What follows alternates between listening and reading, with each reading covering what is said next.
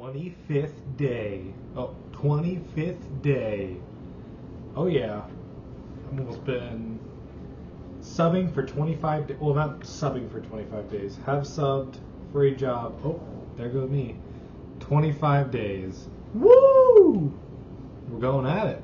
Almost a month in. Well, it's March. Well, February pretty much. Or March pretty much. The last day of February.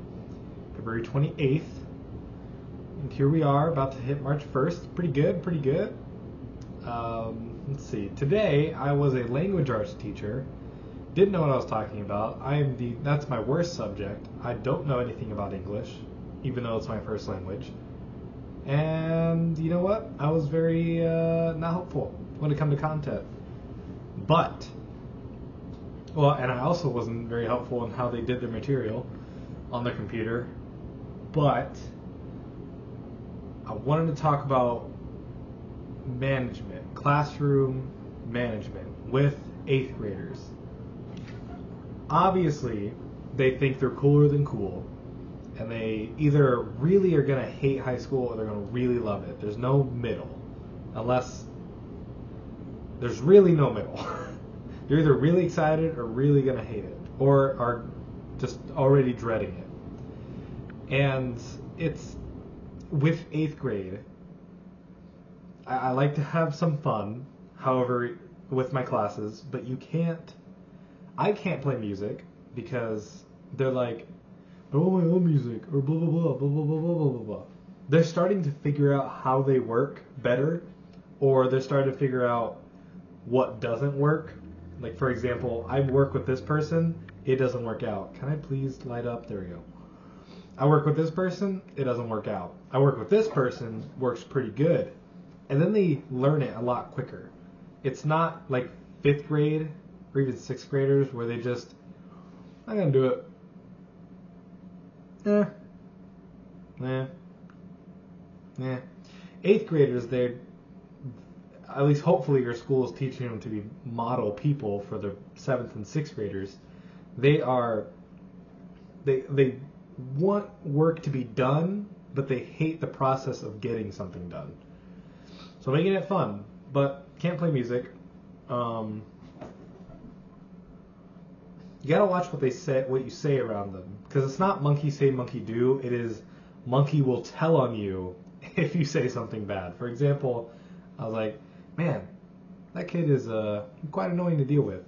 And then that got flipped, and the kid was like, hey, he called you annoying. And I was like, I just said you're being annoying. But sure, sounds good. And the kid was like, I'm not annoying. You're being hard to work with, is what I should have said. Professionally, should have said hard to work with. But kids will tell on you at that age. 8th graders, they will tell on you. Especially if they don't know you as a sub. Let's see. What are you guys doing over there? What the heck? See over there? Kiwi's popcorning. And she stopped, of course. There she is.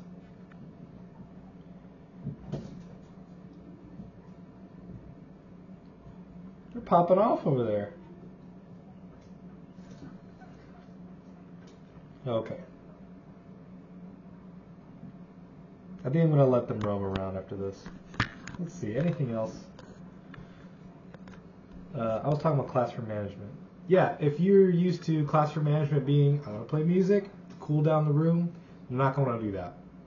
However, if you work with them, if you let them understand, you'll get things if you work hard. They typically respond better. At least the kids that I had. It was like middle class, lower middle class, suburban area outside of a city, pretty much, or in a city. A pretty small city. Okay. Pretty small city. But they still kind of respond to a reward system. So if you have rewards or token system, or they have 15 passes per semester to do what they want or just use or gain, that still works. Middle school still works. Same with elementary school. like I said, don't play music. Token and any of those systems, reward or takeaway systems, are a go. They're good. If you're having trouble with your 8th graders, I haven't had the opportunity to team them against each other. Usually doesn't work. Still with elementary, they can't handle too much information. They can handle a little more. Like, for example, if I said, all right, we're going to work on, you've just done number 1, good job. Number 2, you're going to read dog parks. Second thing posted in Google Classroom is the Google form to fill out your reading. Afterwards, you may work on Study Island or whatever they're working on, Shark Tank, whatever. Boom, they can take all that information and be like, good, sounds good. They may need some help, and they'd love help. Oh my gosh, if you can help them out with their content, they're like, you're the smartest person in the world. Of course, classroom management, I think every year just revolves around that rapport. 8th graders, you help them out, you're their best friend. Instantly having them on your side. It's great. It's awesome. Not all the time, but yeah. And keeping that high, this is also difficult. It seems like in middle school, so I'll go through it. Don't play music or anything like cringy. They'll get lost or you'll just lose them. Reward takeaway systems, helping them out constantly and making sure they're on track. Builds that rapport, using their name, all that stuff. What was I going to say? Oh no, what was I going to say? Shoot. Oh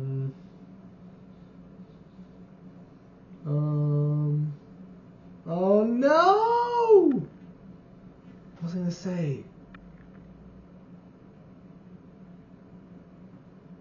I didn't have the opportunity to pit them against each other, but that's more for a more setup class, like the beginning of the year.